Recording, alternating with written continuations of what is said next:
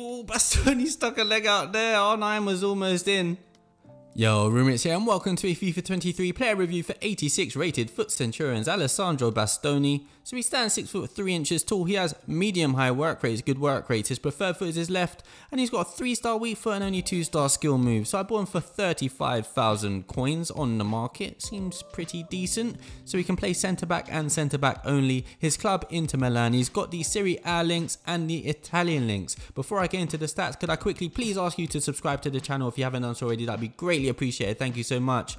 So I'm going to start with a shadow on him. So an anchor can make him the lengthy accelerate type. A shadow, he is the controlled accelerate type. So I'll see how he is with a shadow, and then if I feel it's necessary, I'll change to an anchor to make him lengthy. But with a shadow, his acceleration is boosted up to 83, sprint speed up to 92. Don't worry about his shooting, it is terrible. Passing, 83 short passing, 83 long passing, good enough for a centre back. Dribbling, agility 77, balance 75, reactions 90, ball control 80, dribbling 76, and composure 83. Not bad for a centre back to be fair.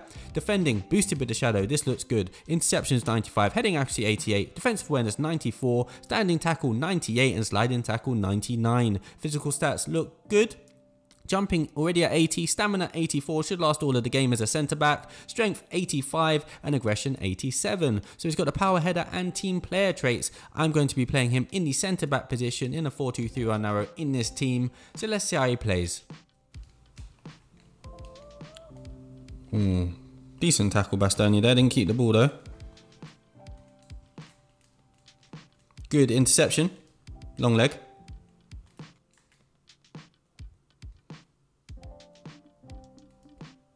Kept up with Haaland there, pretty impressive. Oh dear, what am I doing? Oh, got the ball back. That was good.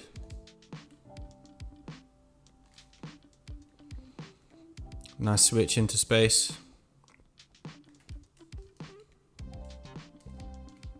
Referee says he fouled that. Bit soft. Ooh, almost got beaten in the air by Van Dijk, Bastoni.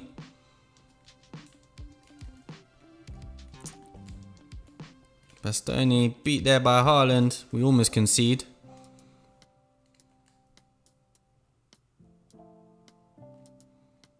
Good play. Won the ball back for us. Great tackle. Keeps the ball as well. Nice pass.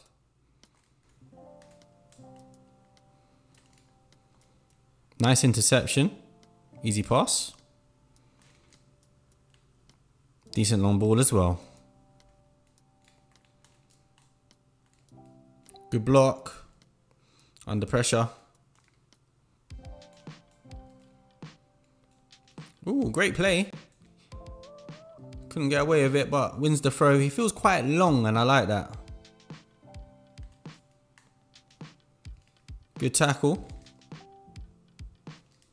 Just couldn't find a pass. Good block. Made himself big.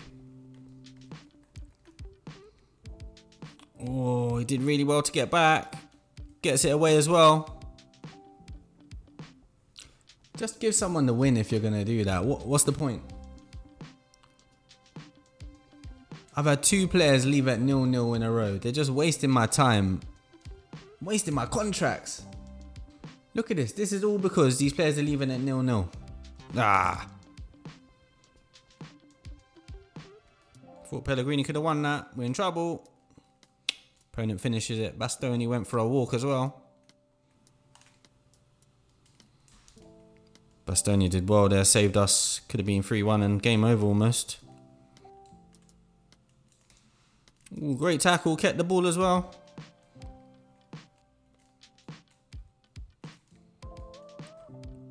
Oh, Bastoni stuck a leg out there. R9 was almost in. Good tackle. Why'd he fall over though? We need you. Oh my goodness.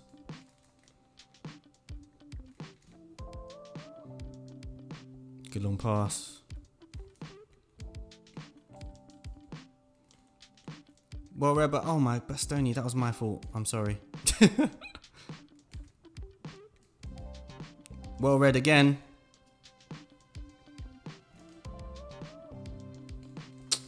We'll play Bastoni getting there first. Bastoni was there. Can we get one more chance? I don't think so. Rebic. Oh my god, he might be in.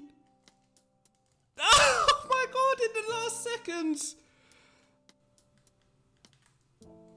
Yes. Get in. We deserve that.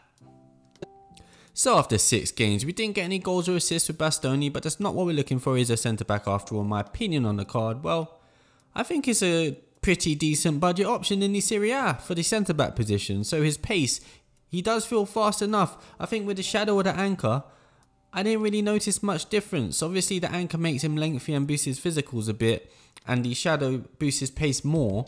I didn't notice too much difference. Also with the anchor, I didn't really notice a physical improvement, so I wouldn't really be using an anchor for that because he still felt the same, to be honest, with a shadow or an anchor. So you might want the shadow just to boost his pace a bit more. His long in-game build, he just has really long legs that he sticks out and can get the ball where other players might not be able to do that. So I like his in-game build. His jockeying feels quite agile when you hold L2 or LT. I mean, he has pretty good dribbling stats for a centre-back. I'm not putting that as a pro because he's not great on the ball, but for a centre back he's pretty good, and that makes his jockeying quite fluid. So yeah, when you hold L2 LT, he feels nice when he's jockeying, and his defending, when he tackles, is pretty consistent.